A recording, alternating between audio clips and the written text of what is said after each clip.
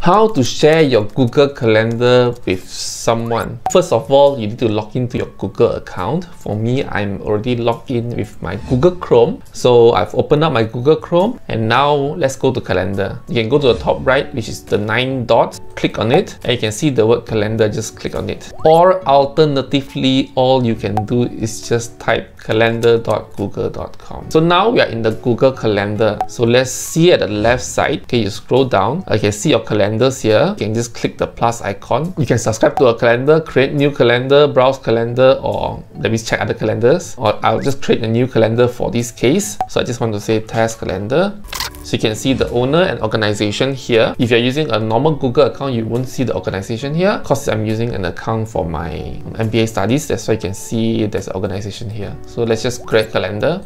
Go back here, scroll here, you can see there's a calendar called test here. So I want to share this calendar test. You can share other calendars as well, it's all up to you, but I'll just use this as a test reference for this video. So you can see here test, you can even delete it if you want to. So now let's share this calendar to someone else. So it's very easy. You see the calendar here, just click on the 3 dots beside the calendar, and you see here settings and sharing. Just go there, and there you can scroll. You can see there's a few options: make available to public or make available within the organization. Now we're just going to show you how to share with specific people first, then I'm going to explore everything that's on top. So to share with specific people, you can just add people here, put in their email address, and you can see there's different permissions. So you just click on here, you can see permissions, you can see only. So this, you can only see whether that calendar is free or busy, good for people that wanted to, for example, book a call with you, and they cannot see the details of the calendar or the event. So next is see all event details. Basically, you open up, you can see everything, but cannot change. So make changes to events, that means you person can go into the events and make changes. Make changes and manage sharing. Basically, you can share the calendar else to someone else. So depending on which kind of permission you want, that's how you can give it to them. I just want them to see the event details, just click on it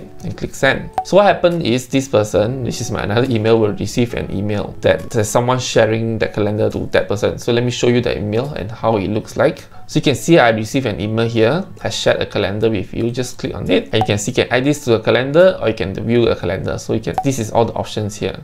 And you can even change the permission here accordingly. If you want to remove, just have to click the X icon, and then you'll be removed. One thing to take note right in the middle of the video, if you want to share your calendar, you can only be done in computer. So you cannot do it with your phone app. So come to computer and get it done. So next, I'm going to show you how you can share it with public. As you can see, it's on top only. So you can just make this available to public or not. If you make it available public, you can just click on here. We'll make all the events visible to the world, including Google search. Are you sure? It's up to you if you want to. I do not want to. So you can see all event details, or only see when you're free, busy, detail, hide details. I think this is okay if you want to, for example, let other people see whether you're free or not. You can get a shareable link. Just click on the link, copy link, and let me open up my other account again and show you how it looks like. So this is my another account. Let's just open a new tab, and let me show you how the calendar will look like. So once you click on the link, it will appear here at calendar. I'm not sure why it's all this. It could be the calendar ID. So you can just click add or just cancel. I don't want to add, and just click cancel. Or you can just make it only specific to organization. So as mentioned, this is a university account. So if I do not want to make it a public, I only make it available for people within this domain. So you can see all details or hide. So for this, you can have more minimal options. Again, this could be a restriction being held by the business owner or organization itself. So yeah, so that's how you can share your Google Calendar out. So just to recap, I've shown you how to create a new calendar within your Google account so they can share to other people. I've shown you how to share with specific people, how to share the calendar to specific people. I show you how to share it to public. I show you how to share to organizations. Only people within your organization can see your calendar. I've also shown you how you can change the permissions. I show you how to remove the people that you shared with. You can just click the X here or just untick here. So yeah, so that's how easily you can share your Google Calendar to someone else. If you like what I share, give me a like and also subscribe to this channel if you have not done so. Thank you, and I see you next time. Goodbye.